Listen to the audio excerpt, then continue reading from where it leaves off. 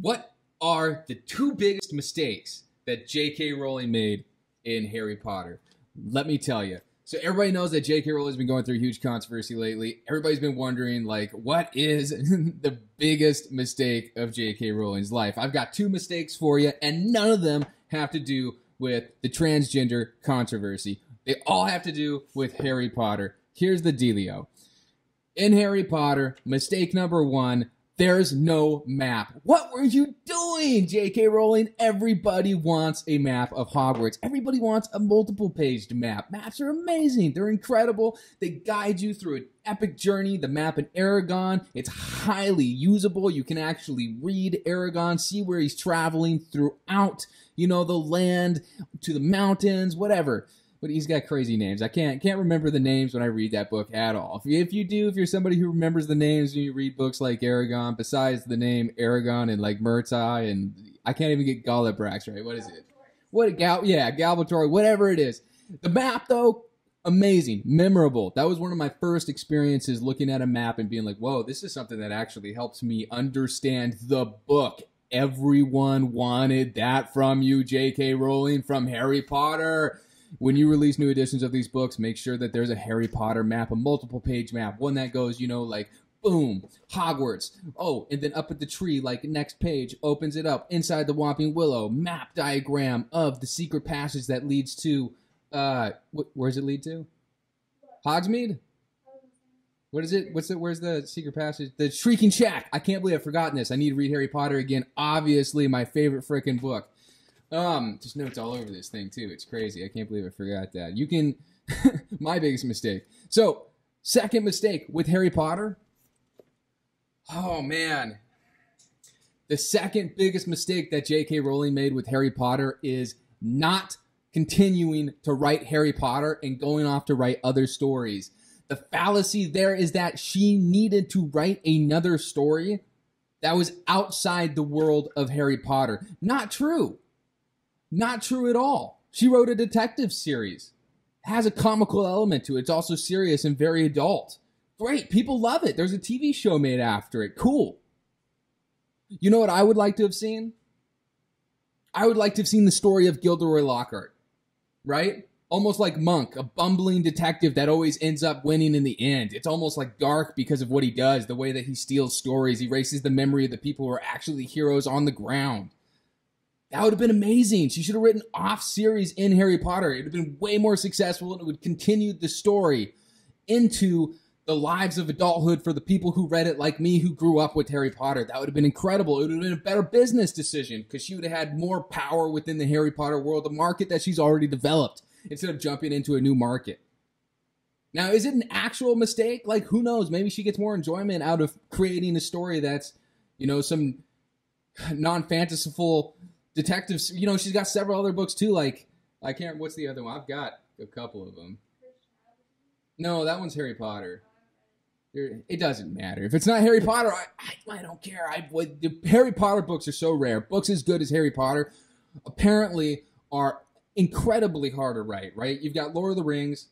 You got Eragon's good.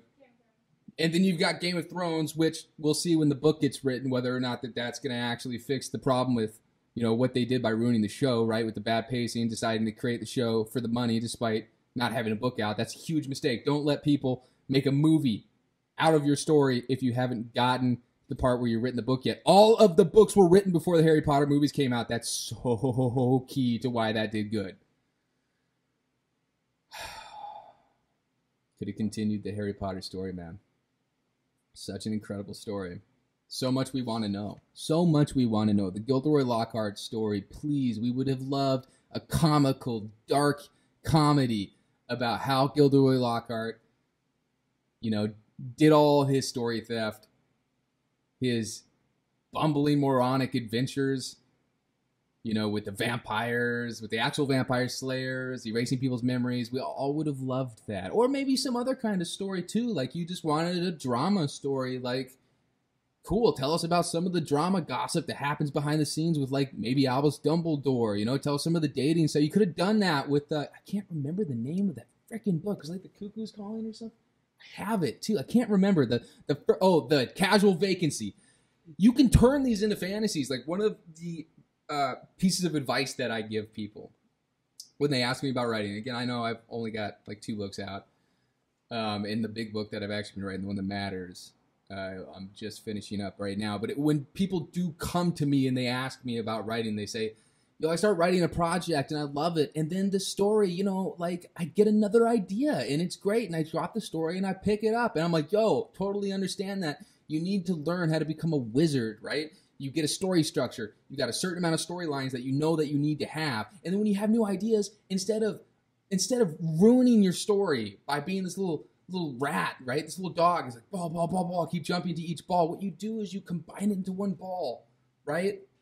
You combine it into one ball. Well, how do you do that? Well, the same thing that I'm saying that you could have done to fix the mistake of not creating more Harry Potter content like J.K. Rowling did. She wanted to write a detective series. She had this idea for a detective novel. Cool, take that detective novel idea, fantasize it, fantasize it, turn it into another Harry Potter series, maybe include other Harry Potter characters that fit the idea for what you're doing. You can combine it. You're creative. You created Harry Potter and run with that.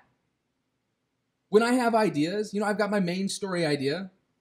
You know, I've got this girl who finds out she has the powers to raise the dead, who falls in love with this boy who ends up opening the gate to hell. When I have these ideas, like I got my main story idea, and then I get like another one, poof. Right? I get another idea, like what about this homeless guy who like thinks that he's a wizard? He's like obsessed, right? With the wizarding world. And that's the way he looks through the, like his eyes, like see the world, even though he's a medical genius. Right? He's losing his mind because of mental illness. Like, throw that in the novel. That's what I did, right? What also needs to stop is any excuse that's keeping J.K. Rowling from jumping back into the Harry Potter world. Get on it.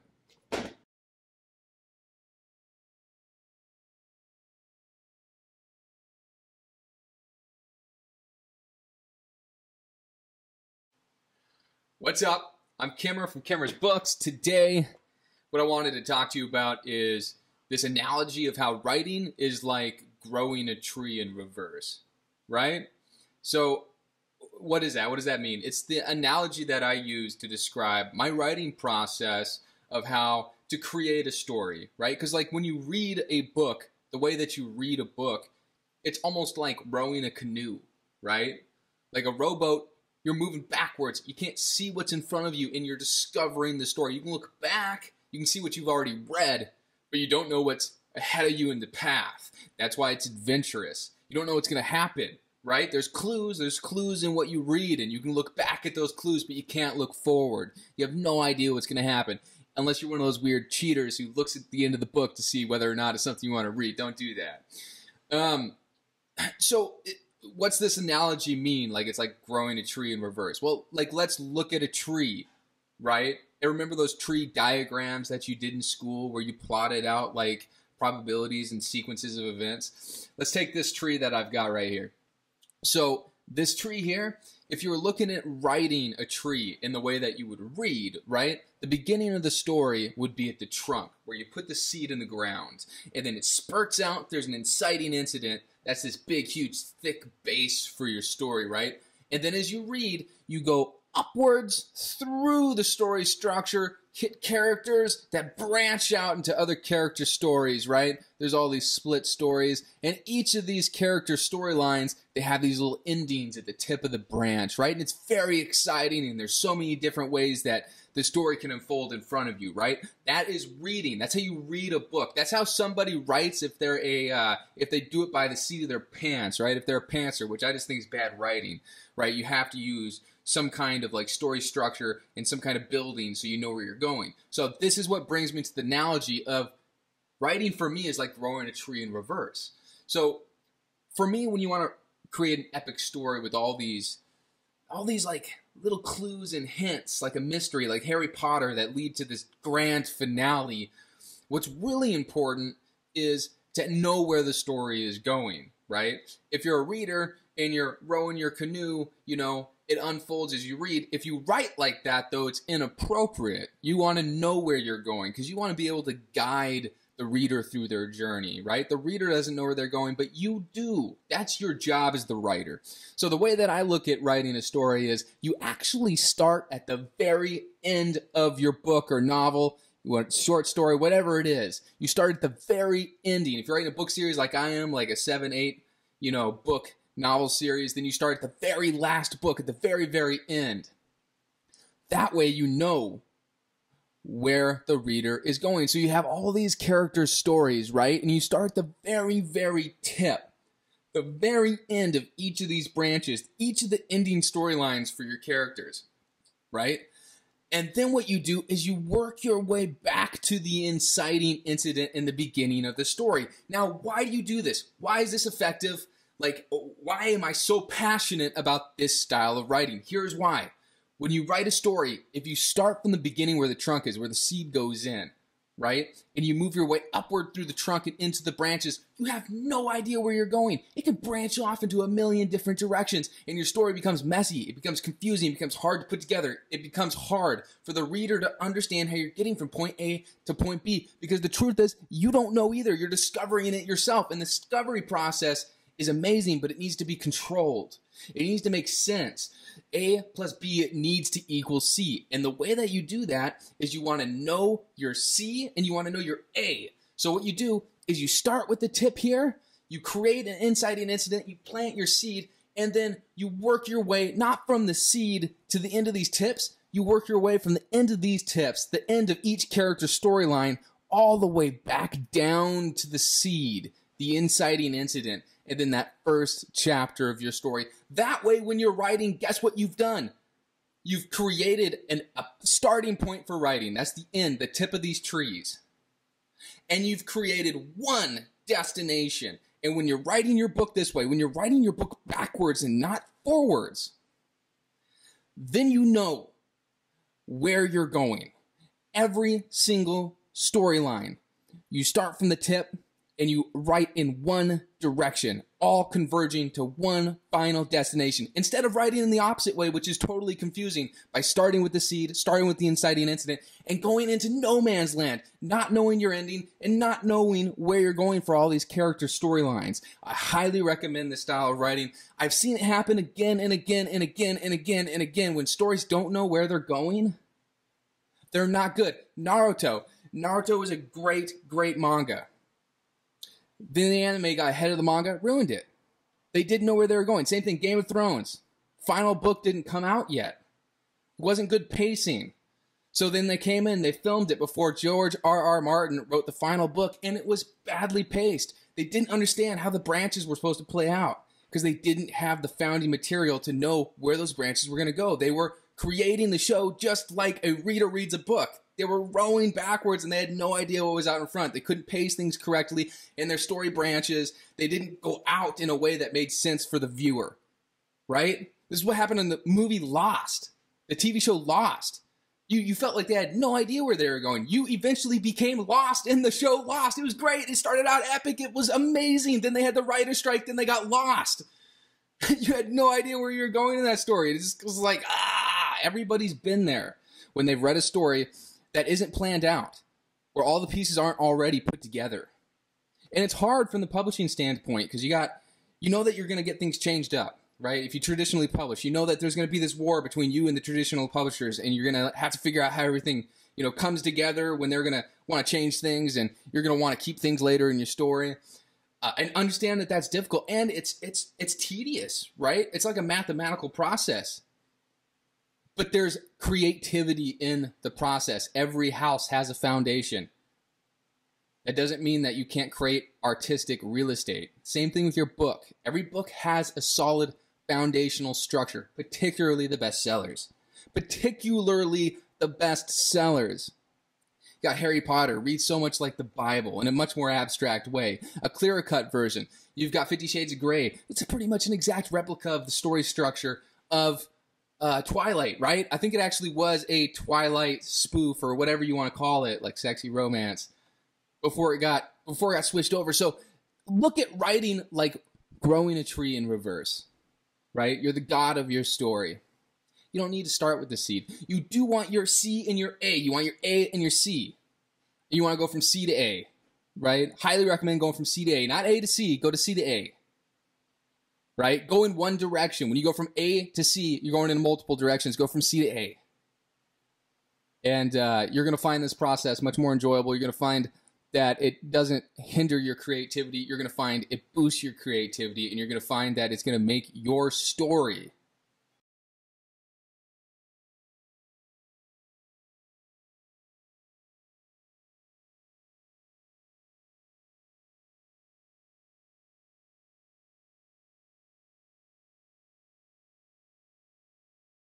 Hey, I'm Kimmer from Kimmer's Books. This is Chenoa. Hi. Today, what I wanted to talk to Chenoa about, and you guys, is I wanted to talk about high-quality self-published books. Haley Fuchs just sent me this in the mail. It's an incredible cover. She's a self-published author. She's making, she's paying the bills being a self-published author with her work. And she has the highest quality self-published books that I've ever seen. They're beautiful. They're hardbacks, which are really rare. You don't get hardback books with self-published authors. They've got this beautiful silver gloss. They got shiny title. Yeah, I love the metallic. It really stands out. Yeah, she's got a beautiful art. Like the art on this is killer too, and it stands out even more than the traditionally published books that I have in front of me. What I have in front of me is. I've got Aquitar, Court of Thorns and Roses, the hardback, which is a beautiful hardback in this brilliant red that really catches your eye on the shelf. It's a big book. Got Furyborn, which is also a big book. Big books take up good space on the shelves. They catch the eye. So here's the dealio with self-published books. I wanted to go through what makes a physical copy of a book attractive to me. Like, what are the components of a physical book that are attractive, because there's some things that people leave out in traditional books. Like traditionally published books have things that are left out that I think that are required for a professionally published book, right? So, to me, these components are just as important as the cover. Like if you had a book without a cover, that'd be ridiculous. Like if you just had like these pages taped together, that'd be silly and unprofessional. Wouldn't last very long. Wouldn't last long for sure, right? So, for one, if you can, hardback book, right? So, like Elon Musk said, you start with the highest quality product that you can. In hardback book, get there if you can. Self-published. Haley found a way to do it. She has beautiful books. Again, the best books on the market. I think it's the best out of all the books we have in front of us right now. So, what other components do you need? Well, the components. Here, I got a list here. I'll just show you guys a list for what we got. Hardback book, pictures. Harry Potter is the only book here that has pictures before every title. And some people might think oh, that's something that you do for a children's book. No, not even. Let's be honest. Everyone likes pictures in books. Everybody likes pictures in books. They give you an idea of what the chapter's about. It helps you visualize everything. Help you visualize. From the characters to the places. Absolutely. And there's plenty of adult books that have pictures in them too, including some nonfiction books like Jordan Peterson's, what is that book? 12 Rules for Life? 12 Rules for Life. Yeah, Antidote to Chaos has pictures in it, and that's brilliant. That's a highly professional book, right? So pictures in a book is great. Chapter titles. Not very many books actually have chapter titles. A lot of books just say chapter 1, chapter 2, chapter whatever. That's boring, for one. Yeah. But for two, chapter titles are actually great marketing for the chapter. If you are on the edge about the book and you read chapter title, maybe chapter title is exciting to you and it gets you to read the book. They're pieces of marketing. Table of contents, people leave out often. That goes hand in hand with chapter titles. It's the exact same thing. It's like having a map is a beautiful visual to let you know the physical location of where you are in a book, but a table of contents is it's the layout, it's the map of the actual data that you're about to read in a book. The table of contents is literally like the map of the book. It's the table of contents. Exactly. It's and that's exciting. You get to go in there and you get to read if you have chapter names, not just chapter 1, chapter 2, chapter 2. Because that would tell you how many pages are in each chapter. Yeah. Okay, cool. But if it's got names each chapter, and it's like The Boy Who Lived, The Vanishing Glass, blah, blah, Potions Master chapter. It pulls you in. Yeah, it gives you an idea of what's going on, and it pulls you in. It's good marketing. It's marketing for the book. You need people to actually read your book. That's the key when you write a book. Is a good book gets somebody to go from chapter 1 all the way to done. The table of contents helps me out a lot. A map, which we said in here, is also a great thing. Harry Potter does not have a map. Haley Fuchs books do. I believe Furyborn does. It might not. Does Aquitar have a map? I don't know if these. I don't know if these ones have maps in them. Yeah, it does have a map. It's got a good map in it too. Maps are great. Harry Potter doesn't have one, and I wish that it did. Everybody wishes that Harry Potter had the map of Hogwarts in there. Yeah, that would be so cool. Be really cool. It had several pages. That would be amazing, but they left the map out in there. She was so silly when she did that. And that really makes me sad, because they put in the effort of drawing the pictures for each chapter. Like, they got an artist to run through that and do that, and great, but they don't have a map, and they should have had a map from, book 1. There should have been a map in there. Boo-hoo. Maps are important. What else we got in here? Backbook blurb. That's just traditional stuff. Something that gets left out a lot, though, that people don't, it just gets missed. It gets missed in traditional books, and it's people must not realize how important it is, but it's important to me, is the headers. Like, Aquitar has them. I don't think Haley has headers. Harry Potter has headers. It's, usually has the name of the chapter up top, right? And then has either the name of the author, which in Aquitar, Court of Thorns and Roses, it does. It has Sarah J. Maas's name up there. Or it has just the chapter number, right? So, like, Harry Potter has chapter number. And then the chapter title. And then chapter title on the other page. So why do you think they're so important, the headers? It just makes the page look good. It's a good professional look for a page. If you look at Haley's, and I love Haley, like, this is not something that's going to ruin a book. It's not going to make you not read it, but you can see she doesn't have those in there, and it just looks like it's doesn't have its hat on or something. Like, it's whatever, yeah. It's like Dumbledore without his wizard's hat on. He needs his wizard's hat. It just makes it look more uniform. It's complete. The whole uniform makes it look complete. What else? Let me make sure that we got them all. Oh, yeah. The picture of the author is great. I actually just added that into the list because I saw the picture of Claire Legrand on the inside of her book sleeve, right? And all the beauties in the book sleeve. If you just take the book sleeves off of almost every single hardback book, you just have the blank book. Sometimes you got some titles on there. I feel like I wish that there was still the title on the actual cover instead of just the sleeve. Yeah, Haley Fuchs says exactly. that. Like, and that's beautiful. Exactly. Yeah, that's the way to go. Yeah, let me see if I can punch that in really quick. Let's get that closer here. Yeah, so if you guys can see, like, that's great. That's good work. It looks amazing. Yeah, good job. Haley crushes it. She's probably the best independent published author out there. She's working. She's doing some crazy stuff too. She's working her ass off. She's got a crazy ground game, and I can go on about that stuff, but I want to stay focused on here. The header. It's very important to have a header at the top, right? So I think that's everything. We went through. Testimonials are great too. Like, somebody's read the book and appreciates the book, especially if it's somebody who's notable. Yeah, you want that. Brings like confidence to the book, and it also brings some what would you call that? Clout. It brings you some clout. Brings the book some clout. So that's cool. So yeah, table of contents, very important. Don't forget that one. Header, that just looks professional. It's good to do. Chapter titles. Don't be lazy with your chapter titles. Name them. Even the most famous of authors sometimes don't name their chapter titles. There's not one single one of them I won't call lazy. Yeah, that's just not good work. So, because it's so exciting, like the chapter, I can tell you the chapter titles of Harry Potter.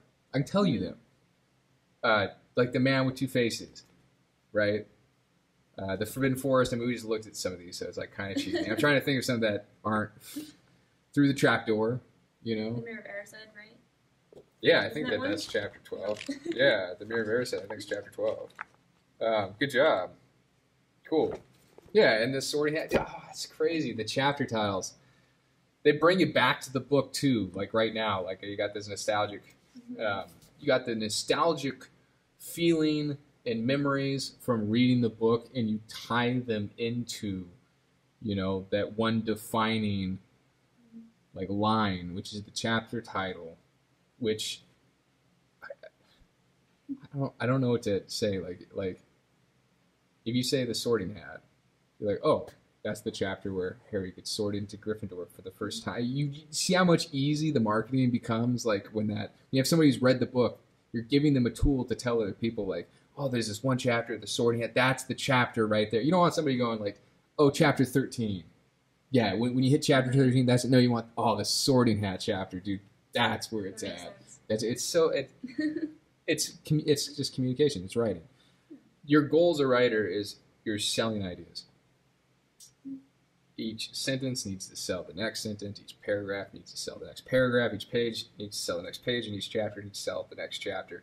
You should have chapters. I pretty much beat that dead horse into the ground.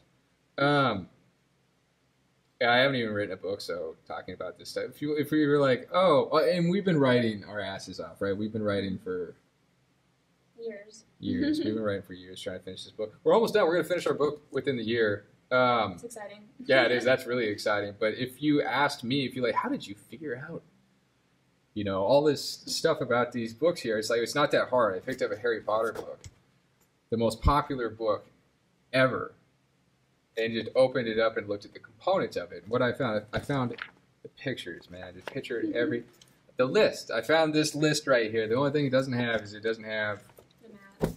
map, and that makes us all really sad. Yeah, we should make a video just ranting about it, not having a map. Give us a map. I would do a good job on that one. You are good at ranting. I'm jazzed up right now, too. I think that is all that needs to be said. So go out there. If you're a writer, go self-publish your book, get a hardback, and do it right, and blah, blah, blah, blah, blah. Bye. Say bye. Bye. Say it again. Bye. Say it again. Bye. Say it again. Bye-bye. I don't think I even looked at it.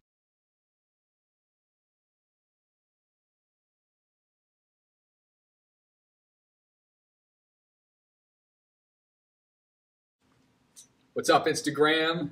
I'm Kimmer. I'm Chenoa. This girl right here, Chenoa, has been reading Game of Thrones for I don't know how long. I think she just started, but she's going to tell you a little bit about it, what she's like thinking that's exciting about it, and hopefully get me to read it, which... You should. It's worth it. Okay. Why is it worth it? Well, as with every book, TV, movie series, whatever, the book is so much better than the TV show. The TV show, don't get me wrong, is probably one of my favorite ones ever, but after reading this book, everything just, it makes so much more sense, and it flows together, and you get so much more of the characters. It's amazing. Okay, yeah, so tell me then, like, what are you getting out of it that's more? Like, you told me you like the descriptive writing that's in it. What's different between this and, like, ACOTAR and other books that you've read? Like, why does that stand out for you? Well, specifically what I noticed in this book that I haven't noticed before is that he uses brilliant imagery to take up space when something else that's not super exciting is happening. So, someone's being beheaded. That's exciting. That makes you want to keep reading. But if, we're eating dinner, we're talking, then he uses really vibrant imagery to make it come to life. Okay, so do you have an example? Like, show me what's that like. Like, what's that? All right, I got a couple for you. Okay. Give me 1 second. I'm waiting. I'm on my toes. I can't wait. I love Game of Thrones, so if there's a reason for me to get into it. It's really worth it. There's a reason for me to get into it. Then I'm intimidated by the size. I know. It seems intimidating, but it went by really fast so far. What you got, girl? You don't have this already marked out? I failed it. All right, you ready for this? All right. So this right now is the scene where the Hound is walking Sansa back. So his fingers held her jaw as hard as an iron trap. His eyes watched hers, drunken eyes, sullen with anger. She had to look. The right side of his face was gaunt, with sharp cheekbones and a gray eye beneath a heavy brow. His nose was large and hooked, his hair thin, dark. He wore it long and brushed it sideways, because no hair grew on the other side of that face. The left side of his face was a ruin. His ear had been burned away. There was nothing left but a hole. His eye was still good, but all around it was a twisted mass of scar, slick black flesh, hard as leather, pocked with craters and fissured by deep cracks that gleamed red and wet when he moved. Down by his jaw, you could see a hint of bone where the flesh had been seared away. Sansa began to cry. He let go of her then and snuffed out the torch in the dirt. No pretty words for that, girl? Dang. He seems so much scarier in this book. In the show, I felt like they almost made you pity him a little bit. Not in this book. He is scary in this book. That description of him was extremely vivid. Like, my eyes popped. Like, that was actually, yeah, that was in it. I don't know if that's so much descriptive writing as when something's... Yeah, that scene wasn't more of a not as exciting scene, but I just couldn't pass up that imagery there. Yeah, that's a great description. Yeah, there's like, it really makes you visualize like what he looks like, and it's disgusting. And it shows her point of view from it too, how disgusted and terrified she is of it. Yeah, and she should be. He's much more, it sounds like, damaged than he was in the movies or the show or whatever the hell. Exactly, he's so much scarier. Yeah, looking. Well, no. Yes and no. Yes, he's scarier looking, but he's a scarier person in this book. I bet you. I heard that the Game of Thrones book is darker. Way darker than what they portrayed so far in the show. Or I guess show's over. So what they portrayed in the show. I heard it's way darker. Dark stuff. Alrighty. Good job. That was a good descriptive writing. That was crazy. I know. Yeah, the bubbling blackness. I know, the bone. wet. Ooh. The wet, yeah. Yeah, that one got me. I was like, ooh. That's doesn't good. seem clean. Cool. Well, the reason so I'm glad you did this. I love analyzing writing that's like that pulls you into the story and really gives you something that you remember.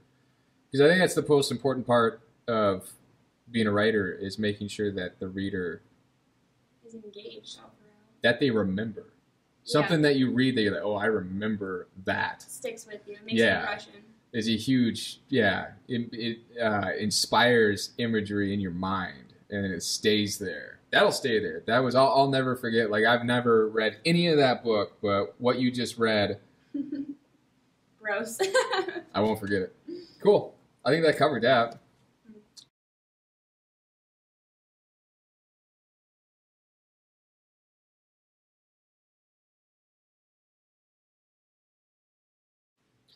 Hey, I'm Kimmer from Kimmer's Books. This is Chenoa. Hello. I want to talk to you today about Eragon. I've been reading The Inheritance Cycle. It's written by Christopher Paolini, who wrote the book when he was 15 and became a New York Times best-selling author at 19. It is crazy. What's even crazier is the book was self-published. An author saw it, picked it up, said, somebody's going to publish this. And it is. It's an amazing book. The writing in particular is amazing. I think the story's average. Story's okay. There's elements to the characters, though, that are not average, and it's one of the things that drew me in, like the relationship that Eragon has with Brom, and particularly with Saphira, the dragon. So it's a coming-of-age tale about this farm boy, right, who ends up getting this dragon, and when he touches the egg, he gets this glossy thing on his hand, which is this... That's the beginning of the connection. That's the beginning of the mental connection that Christopher communicates in this book through italicized writing, where Eragon and Saphira can communicate through their thoughts. And it's a wise dragon, and she's a female, and he's a male, and it's got this motherly friendship, mentoring element to it, where she helps him throughout his journey of having to make decisions on who to trust, what path to take when a fork is in the road, one to save somebody, and one, to escape, whatever it is, right? When you go on these big fantasy epic adventures. And there's things in the writing of it that changed the way that I write when I read this. It's a big, wordy book. You like the wordiness. Which I actually was one of my favorite things about this book is he actually took the time to paint a beautiful, beautiful picture of everything. You really feel like you're in it and you can visualize everything. And it's just so much fun to read. She likes the painted pictures. Yeah. If you watched the last segment with the Hound, then you know that Chenoa likes... I like the imagery. She likes the painted pictures here. So, to me, he used words in a way that I had never seen before. Like, when he described some of the eyes, like liquid blue eyes, it's like, whoa, okay. I've never heard words, like, combined in a way that has this description that really visualizes what's going on. That's new. And that's, I think, the reason why this was such a poll and got published. Like, I think in describing what the whatever the dwarves lair is. It's like this mountain that's got all these shining, like lit up houses with all these lights, and he used the description of a perfectly cut gem, or something like that. The analogies he uses are incredible in this book. Inside that mountain that scene stood out so. I don't think I've ever read anything I thought was so beautiful. Yeah, you've been talking. That's the one that you made me read this book for. Yep. And that's way later in the book. That's towards the end. I actually just read that a couple days ago. But it's the chunking of the chapters that caught me. There's one thing that's different from this book than, like, say, Harry Potter is. In Harry Potter, there's not very many chapters. She's a longer writer. There's more words per chapter than there is in Eragon. But he chunked this book up in a way where it communicates very clearly the ideas in what are normally very short chapters, with the exception of a few. And that was fascinating to me because I enjoyed it. Made it so I could read the book. I got so much stuff to do, right? Like, just like every ordinary person does. The problem with reading a book is that you can't do other things, right? An audiobook helps because you can listen to that while you take care of the kids, while you clean the house, whatever it is you got to do. But it's difficult to sit down and read a book because time is so valuable these days. Everybody's got, a job. Everybody's got kids. Some people have more than one job. You got your hobbies. You got to take care of your body, all these things. You got to take care of your loved one, your girl, whatever. So when I wanted to sit down, I wanted to accomplish something quick. You need milestones. And Eragon did that, right? Shorter chapters make it easier to feel accomplished. Yeah, there was short, I flipped through it really quick. Like, oh, this chapter is 7 pages. I can read that in 5 freaking seconds, whatever it is. And that I really liked, and it changed the way that I wrote. I ended up shortening several of our chapters, cutting them in half, just to communicate the small idea that's in that, and then say, hey, if you can communicate that idea well enough, if it's chunked in a small chapter, then, you should be able to sell the next idea if it's that's a good point to cut the chapter. Just keep that one idea isolated and move on once the idea is clearly cleaved in the writing with your story. It really makes it so much easier to understand, too, and remember. It does, and I really, really like the milestone. I really like the milestones. That's one of the things that fascinated me about Lord of the Rings. Like, the Fellowship of the Ring it's 2 books. It's not one. It's 1 novel, but there's 2 books in it. If you open up the book 1 ends when Frodo gets to Rivendell. And that's the end of book 1. If you look it up, he broke it in 2 halves.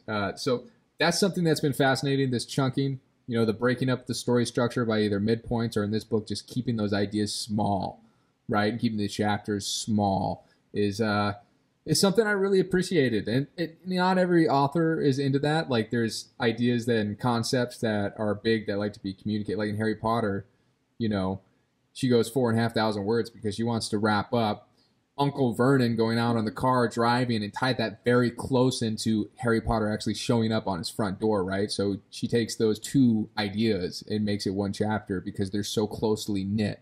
They're pretty much one concept. But that makes the chapter longer. The chunking in this, though, highly appreciated. And that's all I got to say. What do you think? You think Eragon's? It was one of my favorite reads. Yeah. And I've read quite a few books. There you go. It's very enjoyable.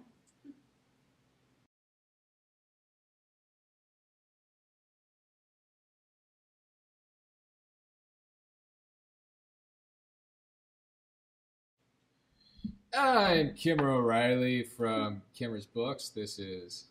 I'm Chenoa. I'm Chenoa. Your voice is so much deeper than mine. So... I've been writing a book for 6 years, probably over 6 years. It's been longer than that, hasn't it? It's been a while.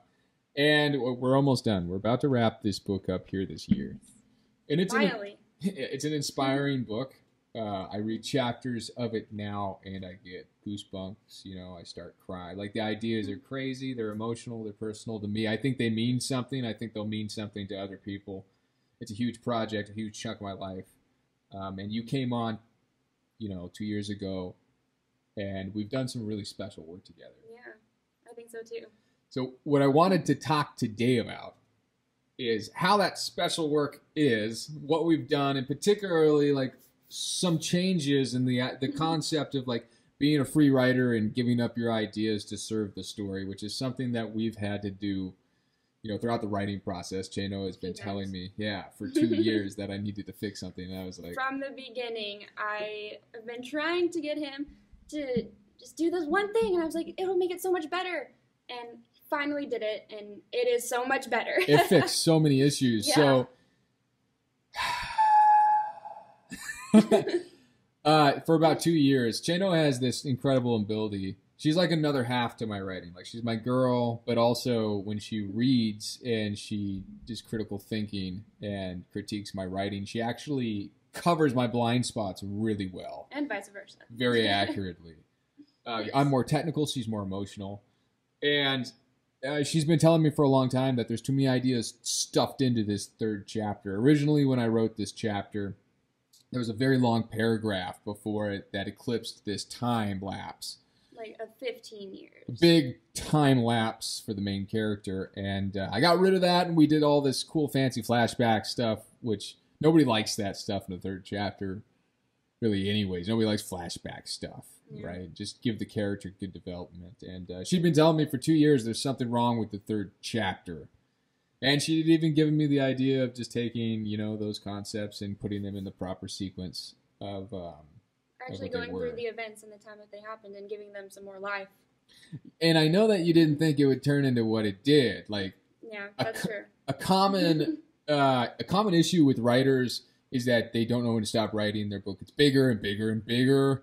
Mm-hmm. And that's not what happened here. What we decided to do finally, I listened to her, is I took that section of time, put it in its proper sequence in the timeline for what happens as far as, story events.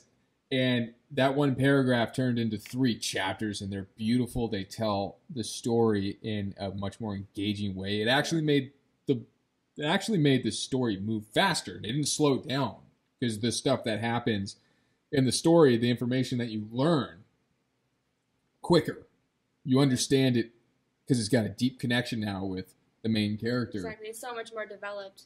And one of the things that I really like about it, too, is it covers some of the defining moments in the main character's history that really I only connected with as strong from the Berserk manga series. I've never read a manga in my life, but I read all of Berserk, and Berserk covers a good portion where the main character, Guts, he's a kid, right? It covers in a good section of it, too.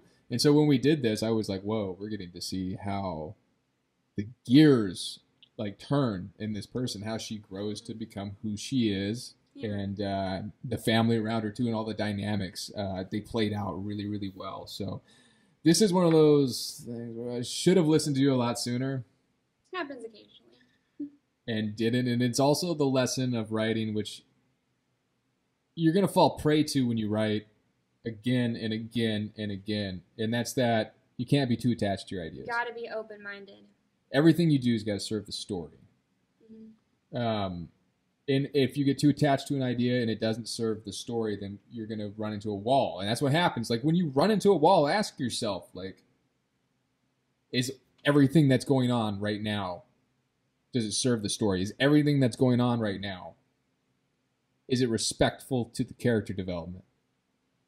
Sometimes you get attached to ideas that sound cool, look cool visually, or cool locations, whatever it is, right? Something, just an action, a weapon, whatever the hell it is. And you think that you got something special, and it actually just doesn't belong where it is, and it's causing you, it's like handcuffs. It's actually... Everything you do has to have a purpose to leading somewhere else.